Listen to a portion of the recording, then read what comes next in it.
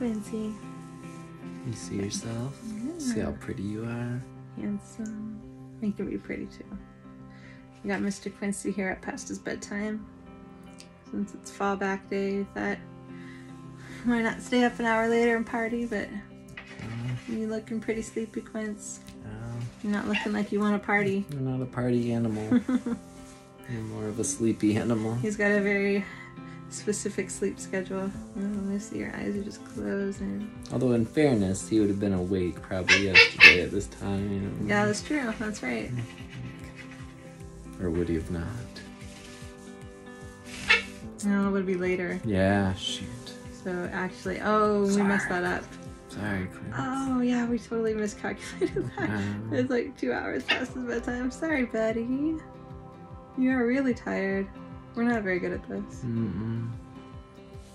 You gain an hour in the morning. That's what it is. Damn it. Dang it. Sorry, buddy. No wonder you're so tired. Oh, we tried.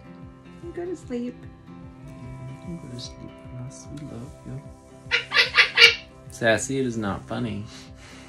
Sassy likes to stay up late and party. Yeah, Sassy is a late night partier. You're a beaut.